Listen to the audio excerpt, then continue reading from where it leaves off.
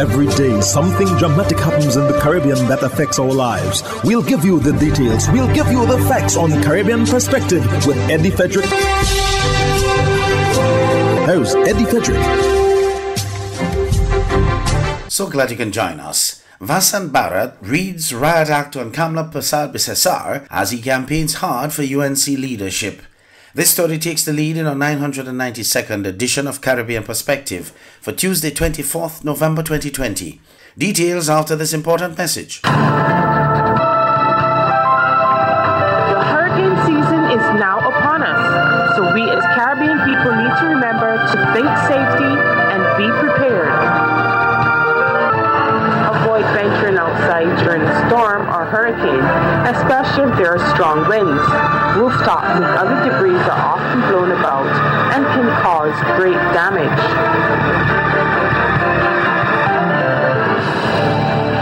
Welcome back. The opposition leader's attempt to trade legislative support is putting the lives of citizens at risk. Thoughts of her leadership rival, Vasant Bharath. The opposition offered support for the anti-gang bill in exchange for proclamation of procurement legislation.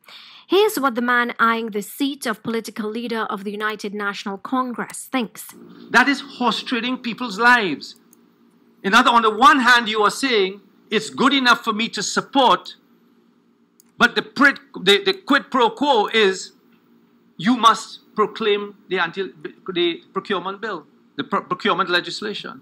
That, unfortunately, ladies and gentlemen, regrettably, is putting the lives of citizens of Trinidad and Tobago at stake. At a media conference held in El Socorro on Sunday, the UNC leadership aspirant Vasant Bharath says the opposition failed to articulate why it did not support the anti-gang bill in the lower house on Friday. 19 opposition MPs abstained from voting. It is not enough to simply say that there are other laws which deal with criminal activity. Anti-gang legislation targets gang membership, gang culture, and gang proliferation. The philosophy behind the legislation is to break up these gangs. He called this the perfect example to demonstrate the need for UNC party reform, and he says the UNC's demise was due to feeble and frail leadership and a lack of strategic planning. Mr. Bharath, for the second time, issued this call to the woman under whose leadership he previously served. You said in your last speech that you want to meet me in the Gael. Well, this is the Gael. It's out here in the real world. So I challenge you for the second time. Come and debate me for the leadership. In your own words, manos y manos. He expressed concern over the integrity of the election and the abuse of party machinery to satisfy the desire to hold on to power. The UNC Facebook page and the Monday Night Forum has been used shamelessly to campaign on behalf of Mrs. Bissessar and her team. These are party forums. I need to reiterate and reinforce. These are party forums. They are for the benefit of the party and not meant to advance the interest of any one individual. Mr. Bharath also expressed concern over Mrs. Persad Bissessar's alleged involvement in the crafting of the UNC election manual and the existence of 5 polling stations in Siparia. Urvashi Tiwari Rupnarayan, TV6 News. Meanwhile, Trinidad and Tobago's Prime Minister Dr. Keith Rowley announced he will instruct the head of the public service to ensure no Christmas parties are allowed this Christmas season. Elizabeth Williams of TV6 News has more. Dr. Rowley said good sense must prevail in the matter, as instances of misconduct will not be allowed in light of the COVID-19 pandemic. While we acknowledge the birth of Christ and have been doing so for centuries, in 2020, let us do it without partying, and therefore there is to be no Christmas celebration in the public sector. Health Minister Terence D'Alsing urges the private sector to follow suit. I want to reach out with this platform to all chambers of commerce to ask their membership not to have Christmas parties. I have spoken to my own peers at the Ministry of Health. We'll be having no Christmas functions at the Ministry of Health. Dr. Rowley said while he is aware of villas booked out in Tobago for the Christmas season, as Trinidadians are traveling to Tobago, he is pleading for good behavior, as this could determine whether children are able to return to physical school come January. And if we're not careful, the Christmas cultural responses could, if we are irresponsible, put us in a position where the January numbers could say to us, no school. With all the possible repercussions of another COVID spike in mind, the government's urging remains a quiet Christmas for all. I want to reach out to all religious leaders, tell your flocks, your devotees, your jamaats, to avoid family gatherings this Christmas season. Every leader of an NGO, every member of parliament, all 41 members of parliament, everyone who has influence over people, to urge those who look up to you for leadership that this Christmas ought to be a holy Christmas, but a quiet Christmas. Elizabeth Williams, TV6 News. Weapons were seized and suspected gang members arrested when police swooped on what is called a Zessa party in Kelly Village.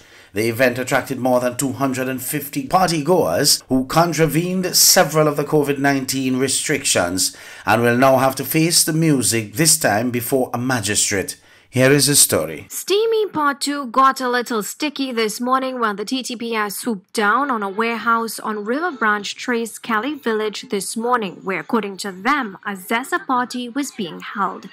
This eyewitness video captures the moment SORT officers stormed in to find some 250 people who had been invited to the secret location, which was only revealed hours before the event. The party is in violation of public health regulations which prohibit the gathering of more than 10 persons in a public place, and many attendees were caught on camera not wearing masks or socially distanced. Police footage shows weapons abandoned by some party-goers.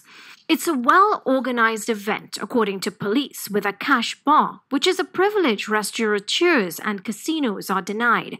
Among those detained for hours were minors and persons known to affiliate with gangs in the community. Some were taken into police custody, but by the time all cameras got there mid-morning, persons still swarmed the streets.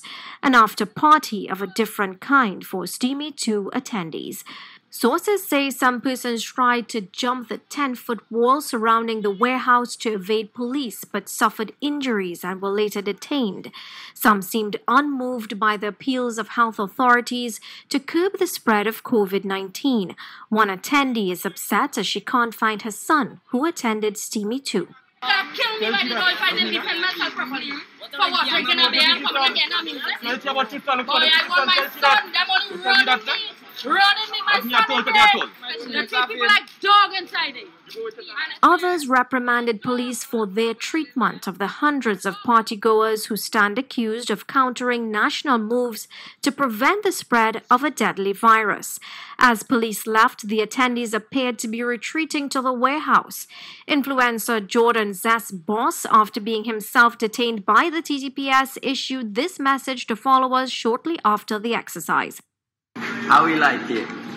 Steamy. Well, guess what? No more steam. Coronavirus is a serious virus. So all of we inside. 6 inside. Okay. So no more sex parties. It's a serious virus. It's a lockdown. No parties. You see me? I inside a lockdown.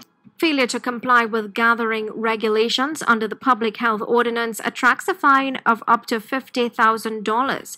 Because there's insufficient holding space to comply with COVID regulations, the TTPS says the offenders will be charged via summons, and it assures the names and addresses of suspected wrongdoers have been secured.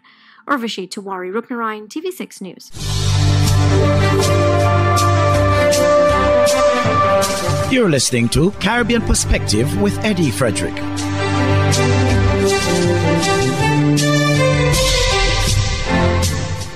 Over in Antigua, the government there is considering a mix of incentives and the strengthening of revenue collection to improve its earnings from the weakened economic activities caused by the pandemic. ABS's Jessica Russell reports. As of September 2020, we have seen a reduction in revenue by $200 million. So for the first 9 months of 2019, we collected $765 million. For the same 9-month period as in September 2020, we collected $562 million. Prime Minister Gaston Brown says the country will be lucky if it receives $750 million in revenue by the end of the year.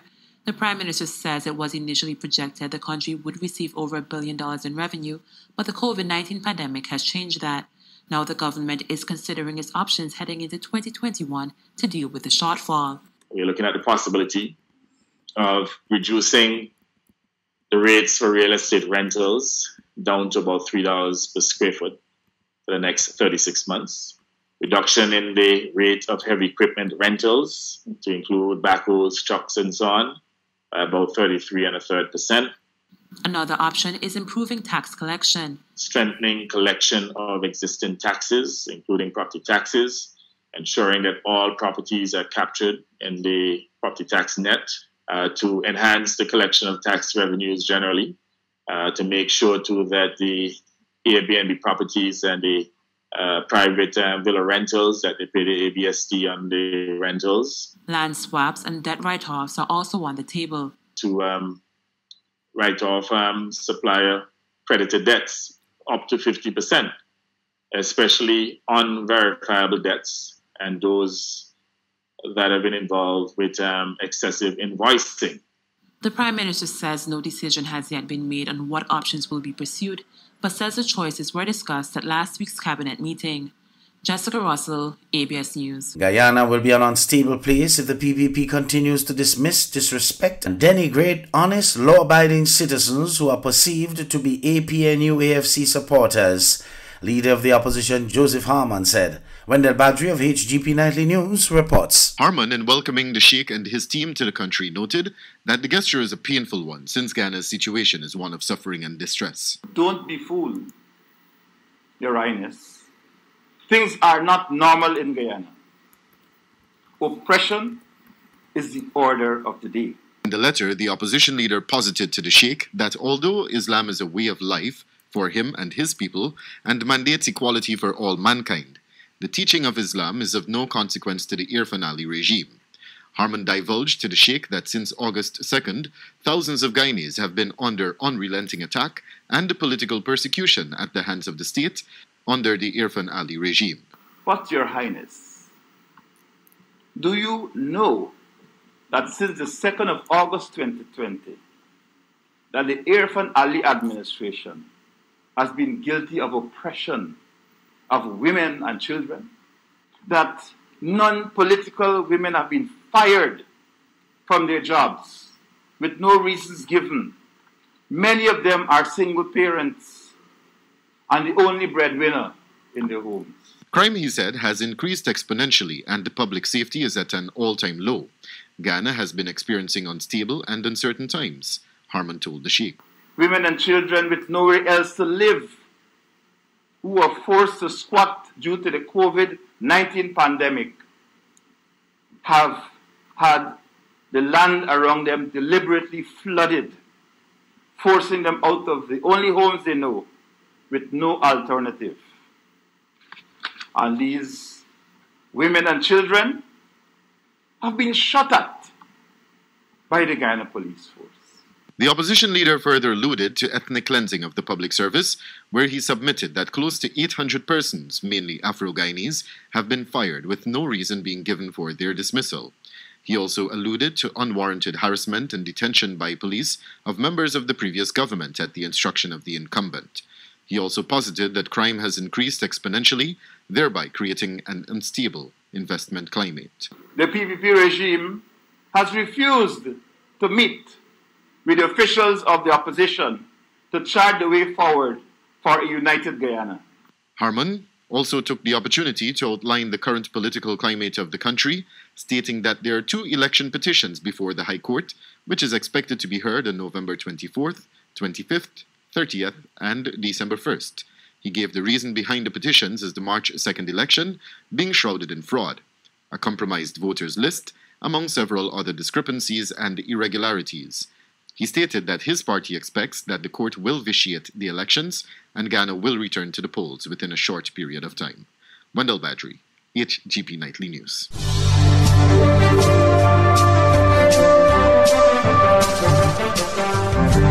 I am Eddie Frederick. This has been Caribbean Perspective, a whole new approach to highlighting developments in the Caribbean. In the meantime, please continue to log on to CaribbeanPerspective.com for more daily news and more.